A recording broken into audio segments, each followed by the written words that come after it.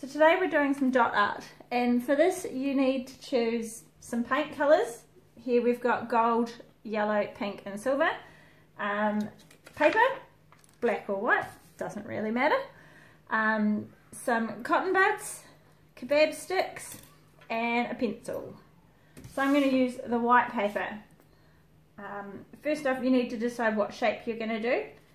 So we're just going to do a nice simple teardrop.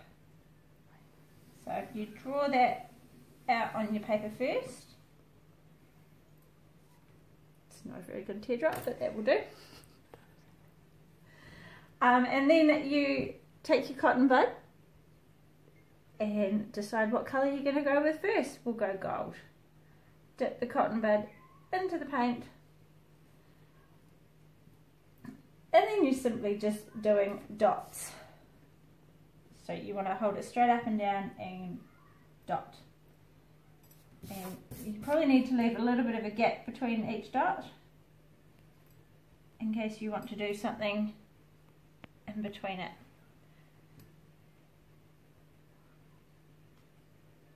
So you'll probably get 2 to 3 dots out of each dip in paint. Depends on how bright you want it to be. And you just keep dotting. Dot, dot, dot, dot, dot.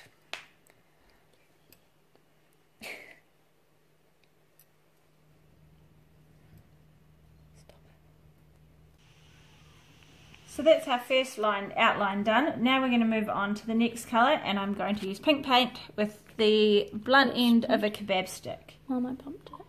So we'll just dip it in there. In, and same as before, but kind of in between where you've put those other dots. Move your hand after you've done a couple so I can see. You don't need to keep.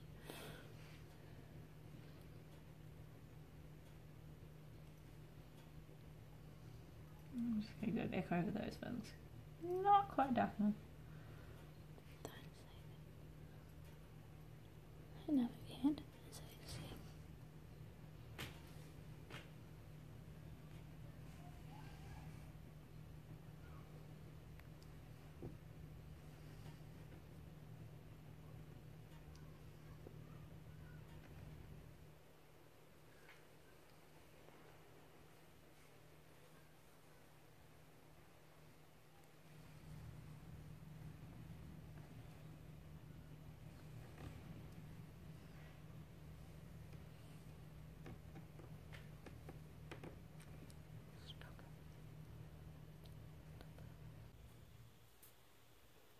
So that's our second row of dots done, and we're just working our way into the centre of the teardrop. So now we're going to do yellow paint with a cotton bud again, and just the same as the last 2 lines.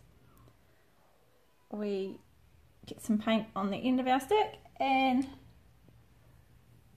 straight up and down dot in between where we've done the pink dots. In the gaps.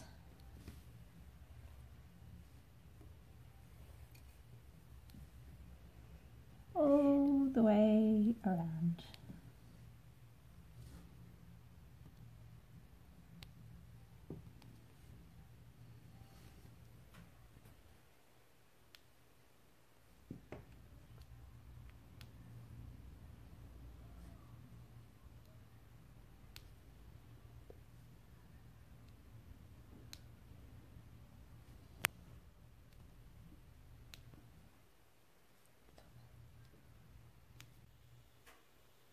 So we've just jumped ahead and carried on with our pattern of colours, working into the middle. So I'm just going to finish off this last little pink in the middle.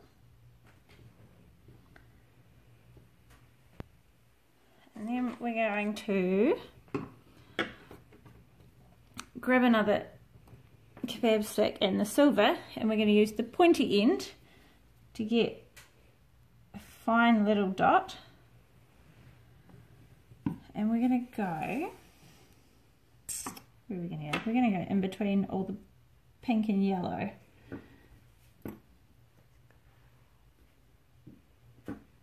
So this one will need you to dunk each time. Yeah, each time, just to get enough.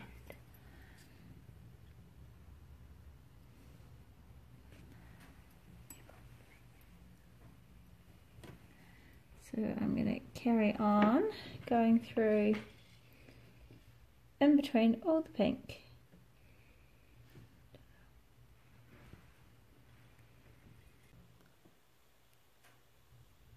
So as you can see, I've gone through and done all the silver dots in between the pink. Now I would leave that to dry for a day or two.